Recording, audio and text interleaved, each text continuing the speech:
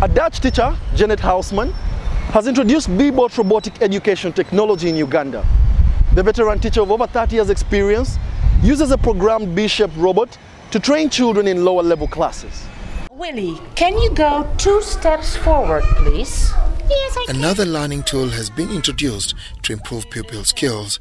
The B-Bot is a child-friendly B-shaped robot that can be programmed to move to different directions.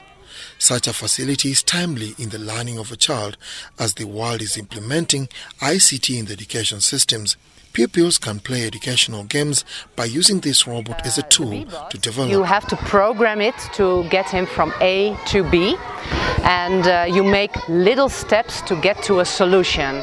And you first implement, then you see what it does, and then you evaluate. And Steve Jobs always said once, every kid in the world should learn how to program, not to learn programming, but it teaches you how to think. With this method, learners can get to know how to use electronics, develop their special orientation, and collaborate with classmates to solve problems. This kind of programming is not something that we are used to doing, especially during my time when I was going to school. We could count things, especially for someone who has gone to a village school.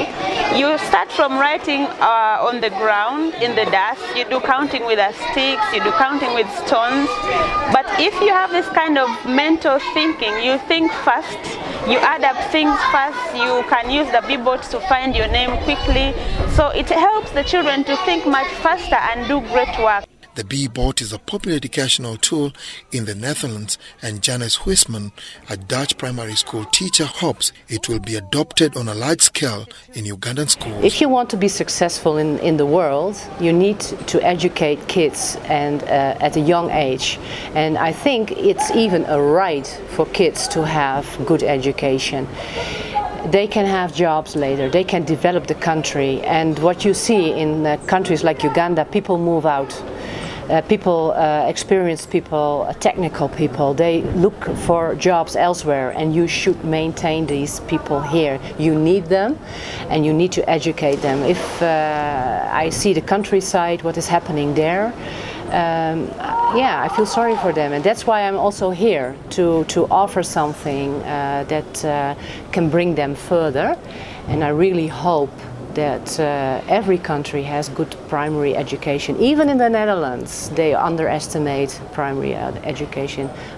Royalville Kindergarten in Lugala, a Kampala suburb, is one of the first beneficiaries. This is like a co-curriculum to us, that when the kids are out there at break time, instead of just jumping around, they can use the B-Bots on the mats to identify numbers, identify letters, write their names. So it's very, very good. It's very, very innovative to the school. And I find it beneficial, especially for this age group of 4 to 7 years. Each B-Bot costs €100, an equivalent of approximately Uganda shillings 410,000, but it is a friendly tool that will improve learning in schools. Dennis Igoa and Robin Yoso for UBC News.